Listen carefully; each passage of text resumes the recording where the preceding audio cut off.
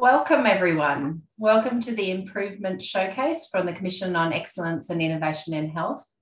Great that you've joined us this afternoon. My name's Maria Makrides and I'm the Director of Partnerships at the Commission. I'd just like to start by acknowledging the land that I meet on today is the traditional lands for the Kaurna people, and that I respect their spiritual relationship with country and acknowledge the Kaurna people as the custodians of the Adelaide region, and that their cultural and heritage beliefs are still as important to the living Kaurna people today. I also acknowledge that each of you might be meeting on other traditional lands today, and I acknowledge those lands also. Welcome to you all. For those of you who are not familiar with the Commission on Excellence and Innovation in Health, we are the lead agency for innovation in healthcare, and we are all about bringing clinicians, community, and other collaborators together to work towards this vision. To do this, we really need to create and imagine new ways of doing healthcare. What if the big idea was connecting the small ideas? That really is the essence of why we bring these improvement showcases together. It's for South Australians in South Australia and connecting us all so that we can share those ideas. The improvement showcases are on Thursdays at 1 o'clock or online whenever. So we record these sessions so that you can access them or share them with others that you know that might be interested at any time. We bring our healthcare teams together and provide a real safe space to explore what others have learned. And most importantly, we keep it simple. Don't make it hard. And we really appreciate the time that our presenters give us in coming and joining us for these sessions. And just to flag, if you've got a story to tell, if you've succeeded in solving a problem, or if you learned something while trying, it doesn't always come with a successful outcome, please make contact with us. Or equally, if you've got a theme that you'd like to be explored, without the idea of the presentations necessarily, but a theme that you think is really important for us to talk about here in South Australia, let us know at our email address. So today we are partway through Series 9, Improvements Enabled by Technology. Last week we heard from the SA Dental Service about telehealth for dental emergency triage. And next week, we're hearing from Tom Beattie and Simon Windsor from Salem about bringing your own device and those challenges for consumers and their health service. But importantly today, we're very pleased to have Professor Maria Makrides. She's the Deputy Director and Theme Leader for SAHMRI, the Women and Kids group, and she'll be speaking on behalf of the Omega-3 implementation project. I'm a little bit biased, but I'm excited about hearing from Maria today. So before I hand over to her, just a little bit of housekeeping. Feel free to keep your cameras off while Maria's presenting, because that does help sometimes with the technology. Remember to keep your mics on mute. At the end of the presentation, we'll stop recording and we'll have a question and answer session so that you can ask Maria your questions. So please jot down any thoughts you have in the chat while Maria's presenting. We will get to them at the end of the presentation. Or you can take yourself off mute and pop yourself on camera then. So without further ado, I will stop sharing the screen and welcome Maria. Thanks very much, Nadia. It's a pleasure to be here. And I'd also like to acknowledge Vanessa Amphitheatro, who's I see is on the on the group, as well as Leanne March, both of whom have contributed hugely to our Omega-3 implementation team. Let me just get this to... So I'd like to share with you where we're at and some of the background for our Omega-3 screen and treat program in early pregnancy to prevent prematurity. As I've already alluded to, it's been a huge undertaking with many, many inputs and collaborators ranging from the scientists, the researchers, the biochemists, the pathologists, the obstetricians, the GPs, the GP practices, and everybody involved in pregnancy and perinatal care. The theme today or this month in terms of improvement enabled by technology, in terms of the relationship with our project, really relates to the evaluation of how we best adopt a new evidence-based practice to reduce prematurity in real-life antenatal care using some fatty acid technology. The project is telling us a lot about how to overcome barriers and make the best use of facilitators to try and achieve 80% participation in the screening program, which seems to be the target number, so that we can get the best outcomes for reductions of prematurity in the community. We need to achieve that 80% or greater participation to see really the best outcomes. So why are we focused on prematurity? Every year, 15 million babies are born too soon. Prematurity for societies like ours in Australia are responsible for 85% of all of the perinatal complications and death, and is the leading cause of death for children under 5 years of age. Many of the premature births, particularly from singleton pregnancies, about 2/3 of them occur without known causes. And we think we know about one of the new risk factors and how to do something about it. The early preterm births, those that are born less than 34 weeks, are only about 20% of all premature births, but they're really the ones that cause the greatest problems and complications for families and children. In Australia, we've got about 26,000 babies born preterm each year, and a recent analysis by the Australian Preterm Birth Prevention Alliance has estimated that the annual cost of prematurity to Australian health and education systems is of the order of about $1.4 billion. So any reductions will be important for families and also our health system.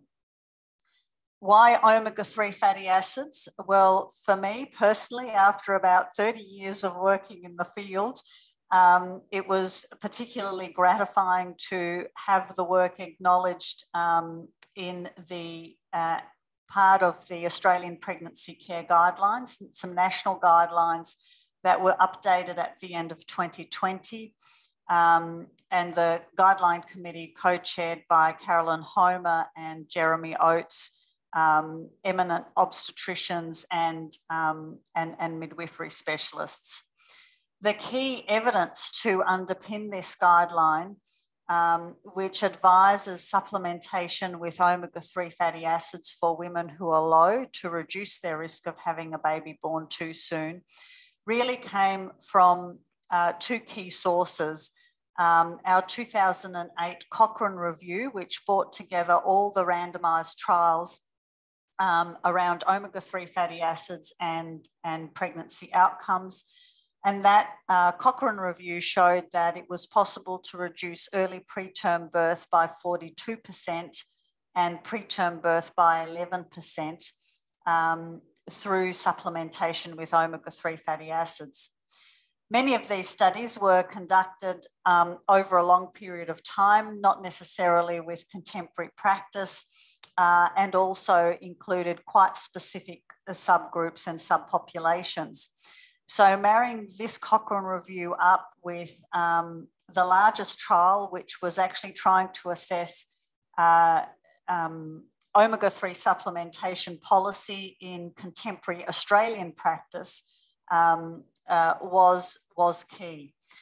What we showed in our ORIP trial was actually, if you took a population-based approach where you actually were supplementing everybody regardless of their prematurity risk, and using a broad population where taking supplements or prenatal supplements that already contain low-dose omega-3 fatty acids wasn't necessarily going to work.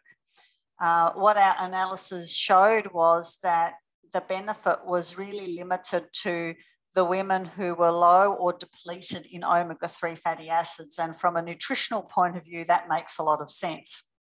And in the women with depleted status, we could reduce early preterm birth by about 77%. These data are now backed up by the ADORE trial, which was recently published from the US, and a number of cohort studies that all show beneficial associations below certain omega-3 thresholds. So if we take these data and the guideline, which basically advises supplementation for women who are depleted in omega-3 fatty acids, there are some real challenges in terms of what might be feasible. So the purpose of this implementation project is really to deal with some of those issues. The fact that up until now there has been no widely available omega-3 screening program for pregnant women, particularly one that could be easily embedded in the health system.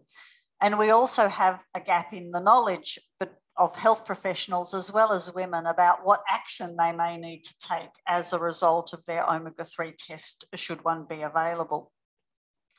So as I've already alluded to, the aim really was to set up an omega-3 precision nutrition strategy or a screen and treat approach that could be embedded into standard antenatal care so we could reduce the risk of prematurity in the community.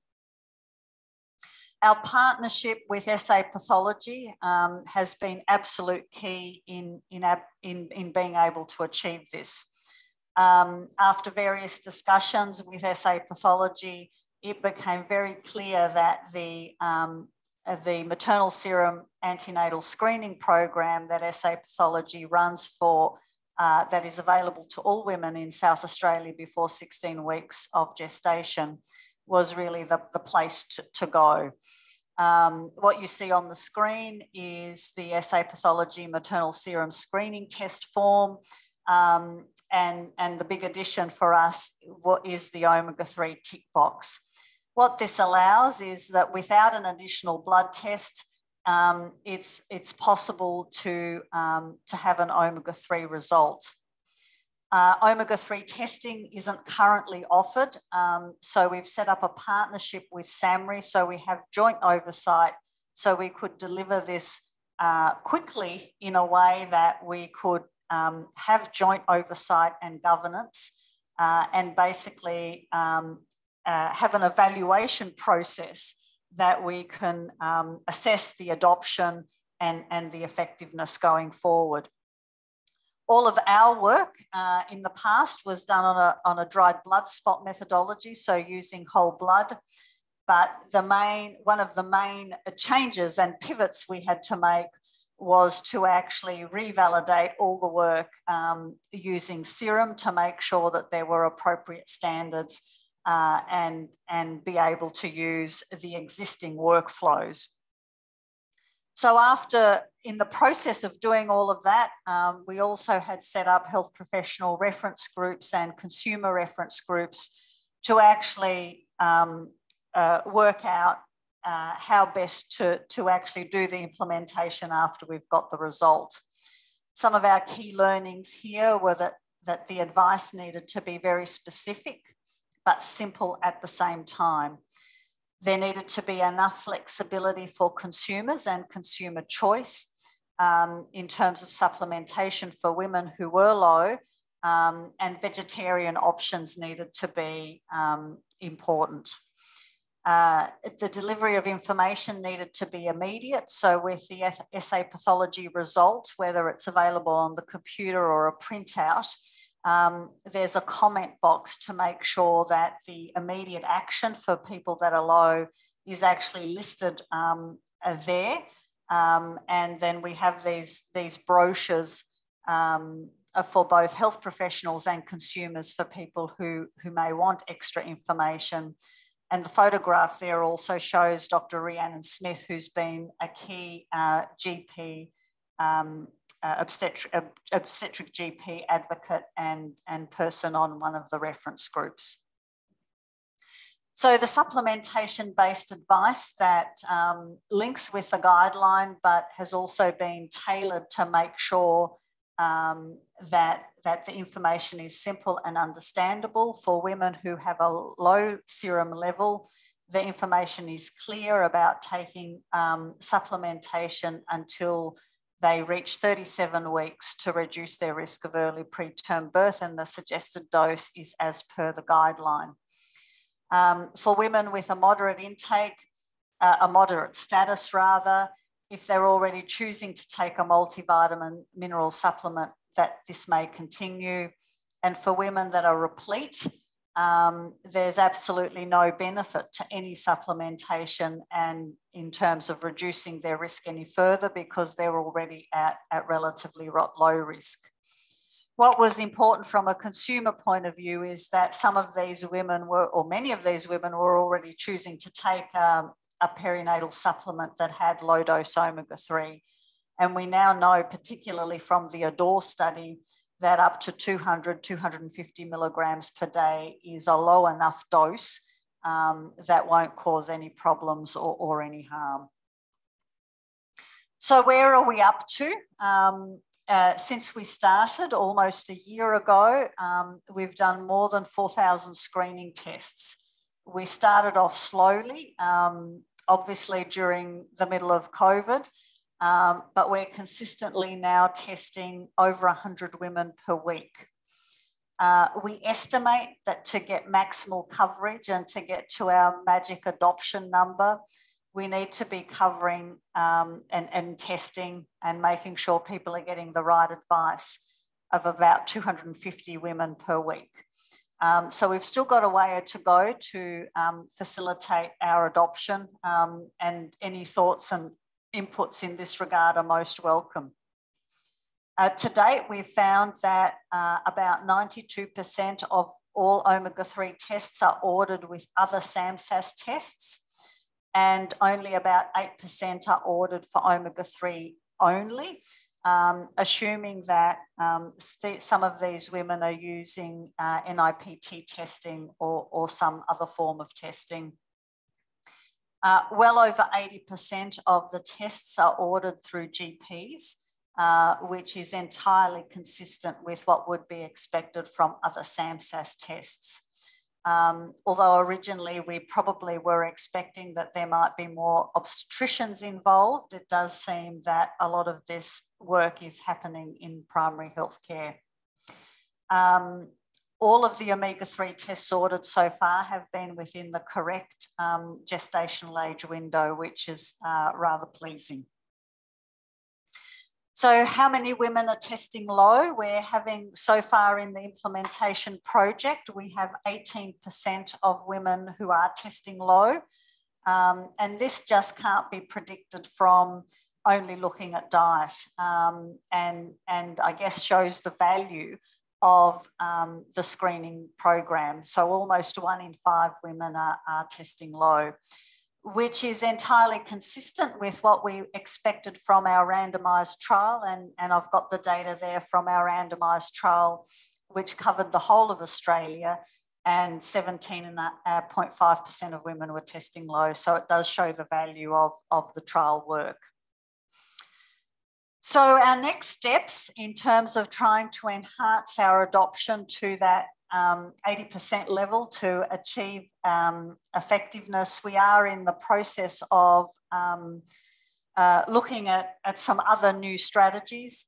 Our work with SA Pathology now allows us to review on a monthly basis where the tests are being ordered from, and I've just put up a little graph for the Central Adelaide region, and you could see the suburbs that are doing particularly well with their testing, and they're already almost at that 80% mark or beyond, and some of the suburbs where we need to do a little bit more targeted work to get them to the 80% mark.